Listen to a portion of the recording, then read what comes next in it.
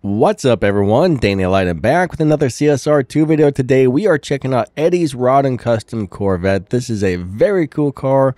We are going to do a maxed out stage 6 shift pattern and tune. We're going to do a stage 5 shift pattern and tune. We're going to see if there's a live racing setup, and we're going to do a review on the car. So let's get started with the maxed out stage 6 shift and tune. And huge shout out to YouTuber Nitro for CSR. Make sure you guys check him out on YouTube. And let's get to it. When this car is 100% maxed out, this is the way we're going to tune it and shift it. So our nitrous goes all the way to the right. Final drive 2.00. Tire pressure 26 psi. We have a 53 and a 47 up top. That puts us as a 6.937 on the dyno time. To drive this car, let go of the gas exactly at number 1 to launch. The needle's going to kick back, instantly shift into second, hit your nitrous, all the rest of the shifts right before the red line. 3, 2, 1, go. Second nitrous, third, fourth, fifth, sixth gear, and that's all she wrote. Very easy car to drive, actually. Right there, we got a 6.848.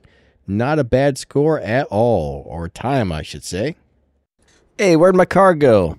Anyways, we're going to fit this to stage 5 parts and do, oh, there it is, and do a stage 5 shift and tune. When you have this car on stage 5 parts only with all the fusions, nitrous all the way to the right, final drive 2.00, tire pressure 26 psi, 53 and 47 up top. This thing has a dyno of an 8.633 on stage 5. That is crazy fast. To drive it on stage 5, let go of the gas right at number 1 to launch. The needle's going to kick back. Right after, shift into second, hit your nitrous, all the shifts right before the red line. 3, 2, 1, go. Second nitrous, third gear, fourth gear, fifth gear. And that's pretty much all she wrote. Very, very easy to drive on stage 5 and stage 6. There we got an 8.475. Not a bad run at all. And this thing is destroying the dyno. And that's unbelievably fast for a stage 5 car. All right, we're about to go do a live racing setup for this, and I want to say thank you to all of my channel members. Your support really helps this channel keep going. We only make like $1 to $3 per 1,000 views on gaming videos, so we don't make a lot, so that support is a big help. Thank you guys so much. If you would like to become a channel member, just click the little join button below the video. It helps the channel big time, but let's get to the live racing setup, and let's go do it to it.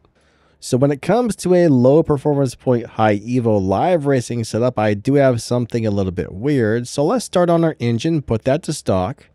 Turbo stock, intake stock, nitrous stage 3, body stage 4, tire stage 3, transmission stage 4. Nitrous on 42 and 4.3. Final drive 2.0. Tire pressure 26 psi. That gives us 11.195 on the dyno, and our goal is to run as close to 11.2 as possible, but not go faster than 11.2. That way the car doesn't keep getting picked up and put into different lobbies. This will allow you to win live races but stay in the same lobby. 3, 2, 1, let go. Second and nitrous. Third gear, fourth gear, and that's pretty much all she wrote. It's a very easy car to drive. We do want to downshift once or twice to make sure we don't beat 11.2, which we did. There we hit 11.1, so we should have slowed down.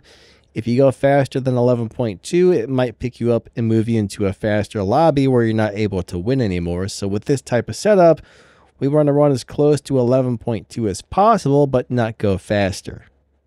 All right, I think it's time to do a review on this crazy car, so let's get to it, and we'll let you know if it's any good. Of course, you can probably see that it's very good. It's very good. Very, very, very good. The 0 to 60 and 0 to 100 times are crazy good. Very, very fast acceleration. Top speed is over 400 miles per hour. The car is beating the dyno time by a pretty decent amount on stage 5 and stage 6, and even a little bit on the live racing setup, which we probably don't want to do, but you know, I explained all that earlier. It's really fast on stage 5, which you just can't complain about. With enough parts, it'll easily beat the Tempest races. If you get this car, it's definitely going to be worth leveling up. It does have a nice live racing setup. I mean, it's really fast. It's going to be one of those cars that should be good at everything. Now, it's a little weird on the live racing setup, but I still assume it's going to get a huge lobby advantage like most of the cars do.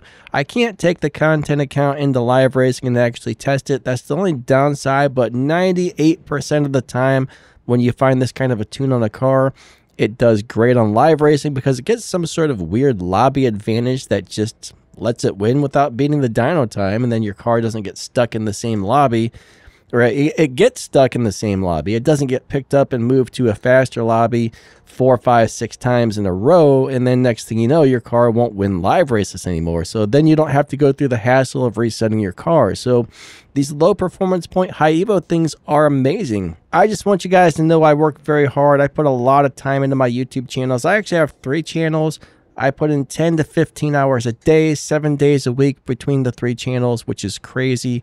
I do my best to make videos to help you guys out, keep you informed, to give you real honest information. So help me out, hit that like button and hit that subscribe button.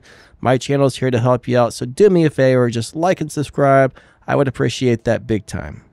If you drop down the video's description, you're going to find my other YouTube channels, my Discord server, some ways to help support the channel, some affiliate links, and all kinds of good stuff. Some game news, some information, some charts, some sheets. There's some things, I don't even know what all is in there, but there's a bunch of stuff in there. Thank you so much for watching. You guys are super amazing. Like I said, thank you to the extra support for my channel members.